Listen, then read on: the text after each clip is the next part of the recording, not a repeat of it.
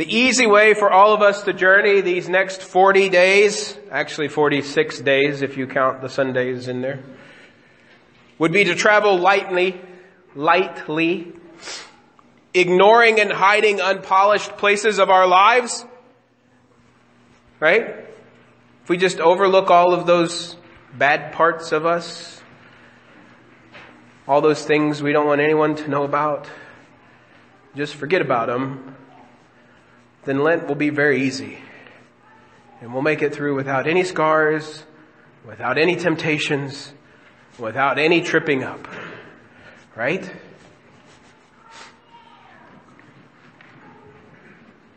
Probably not, really. It's interesting to me as I look out over this crowd of people who all have this big black smudge on your forehead, that Jesus just got through telling the disciples to do what? When you give alms, what are you supposed to do? Do it in secret. When you pray, you're supposed to do it in secret. When you fast, you're supposed to do it in secret. So how many of you are going to go out someplace after you get done here? Or how many of you saw somebody today that went to an earlier Ash Wednesday service? And here we are, wearing our badges of honor, right?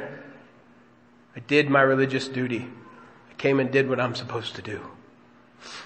Right? Maybe.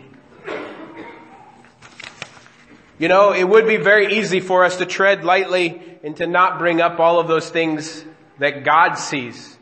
But thanks be to God that we're not allowed to do that. Not in Lent anyway. This season teaches us that if we try to hide our imperfections, we cheapen the potential for personal and corporate renewal, restoration, and resurrection. We cheapen the potential for our own personal and for corporate. That means the body gathered here and those who aren't gathered with us.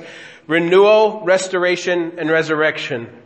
Lent is a time out. Adults, you finally get a time out. It's a time out from everyday life. It's a time out from things that are normal to set us apart into a way of life that brings us closer to Jesus and helps us understand who Christ is and who God wants us to be also. Psalm 51 is one of the 7 potential psalms. Potential, is that the way you pronounce that word, Ruthie? Potential psalms. 7 potential psalms. How many psalms are there? 151, actually, because there's a 151st one in the Apocrypha, I think. Maybe 152. There's 150 in the Bible, though. So out of the 150, there are 7 potential psalms. But penitential means to dealing with sin.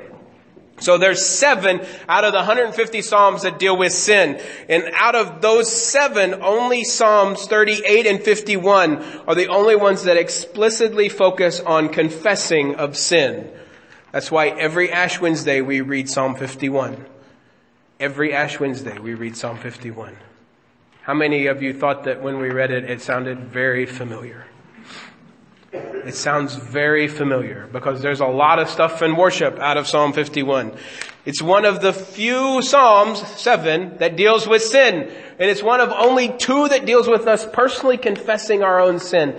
And it would behoove you, it's my big word for the night, behoove you and me to memorize those first 2 verses of Psalm 51.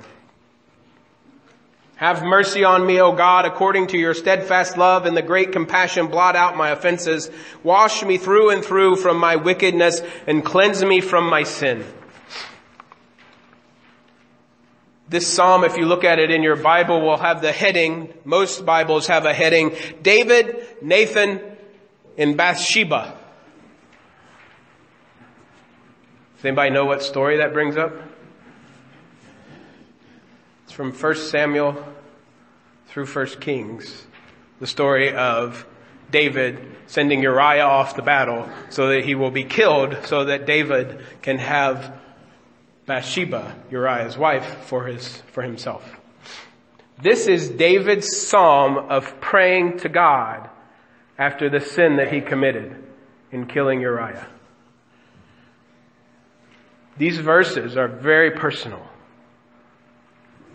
And today is the start of a 40-day journey into Lent, where we are supposed to personally walk alongside Jesus, where we are supposed to personally deepen our faith, deepen our understanding of who Christ is, and as Jesus says in the end of our gospel passage, store up treasures not here on earth, but in heaven. To store up treasures someplace else so that nothing can take them away from us. Store up those treasures someplace else. So have mercy on me, O God, according to your steadfast love. According to your abundant mercy, blot out my transgressions. Interesting part there about abundant mercies. I'm not going to talk about it too much, but abundant mercies, that word could be mercies. The word for mercies could be translated as graces. It also could be translated as intestines. Yeah, it's a little funny, actually, when you think about it. But it's the inner workings of God. It's that part of God that the Hebrews would have looked at as the motherly figure.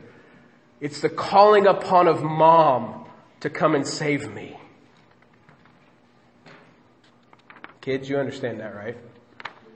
Not to bring down the wrath of the father. You call upon the mother to come and comfort and to tell you that things are going to be all right.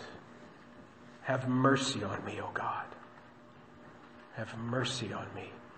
And then a little bit later on, there's the create in me a clean heart, O God, and renew a right spirit within me. Right? That comes directly out, it's quoted directly out of Psalm 51 here. Do you realize that word for create is hardly ever used in the Old Testament at all? It's not used that much. The verb for create is sparsely used verb in the Old Testament and is reserved for the sovereign power God exercises in doing something that's impossible. You can't do it.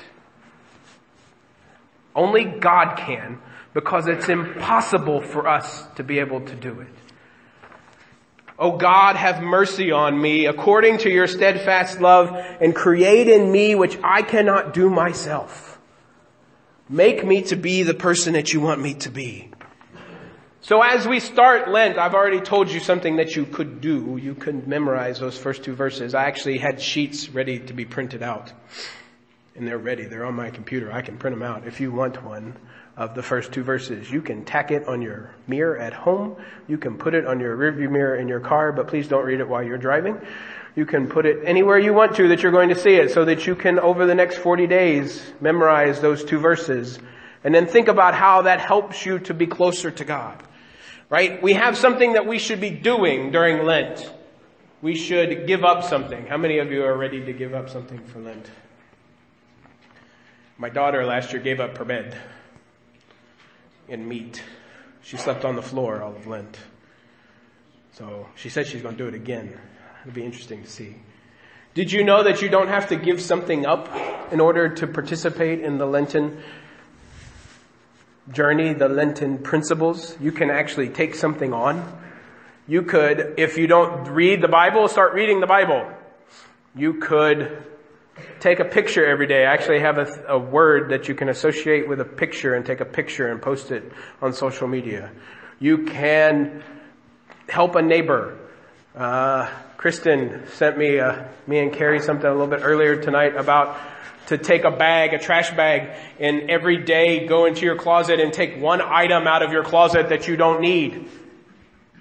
Something you haven't worn, something you don't use, put it in the bag. And at the end of Lent, give that bag to somebody that can use it. Give it to some organization that can help people with it.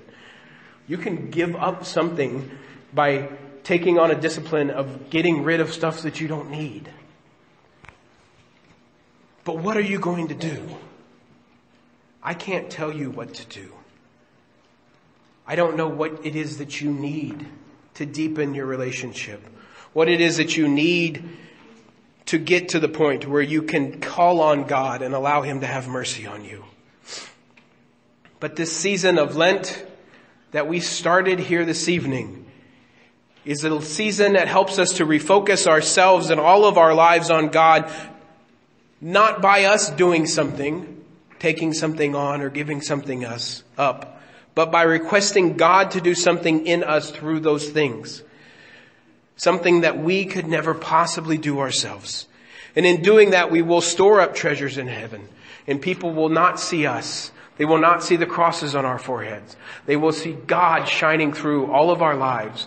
That beautiful light that God wants to send out into the world. So focus yourself on Jesus this season of Lent. Follow Him where He is leading you. And let Him be your guide. So that you might have God shining through every last aspect of your life.